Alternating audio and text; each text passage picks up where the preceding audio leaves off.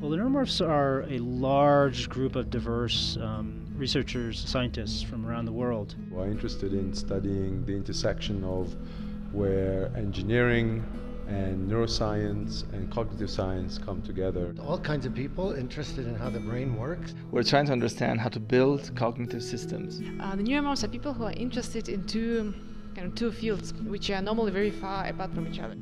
Their common interest is really in trying to understand how the brain computes. Are those that actually started using technology to make artificial systems, actually looking at the brain and the neurons. In these 3 weeks, we get all the people, all the neuromorphs in the world that work on these things together, and we exchange ideas. We have engineers, we have biologists, we have neuroscientists, we have people who are really involved in different areas in their home research institutions. And so kind of the idea really is that we can take this opportunity to play around and learn a lot of different techniques from different people. Some people want to make things that work in the real world, want to make products.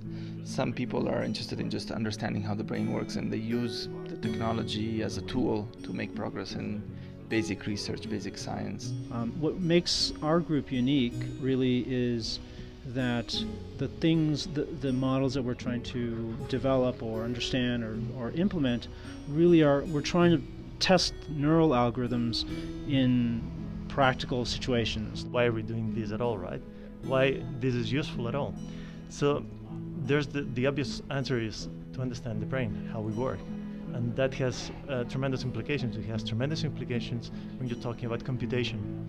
We are tremendously effective and efficient in many tasks that computers fail. We have to be able to build machines that can interact in the environment the same way that humans or animals, dogs and cats and so on do. We're trying to understand how when you make a motor system move the robot, how it feeds back directly in real time to the sensory information. And oftentimes what you find is that when you have a robot interacting with the world in real time, the problem actually changes. How do you build machines that can really work in the environment the way that we do? Completely easy for us to do. It's very hard to build in a machine, and that's what we're trying to do. Anytime you build hardware or a system that can work in real time and solve a problem like tracking or discrimination or using attentional systems, they advance the state of the art in understanding larger autonomous systems.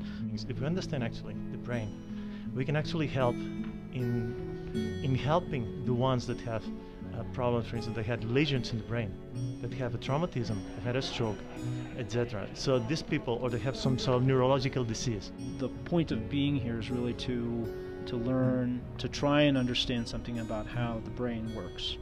And not just how it works, but how would we build it. And all together, which as a big family, we try to make progress.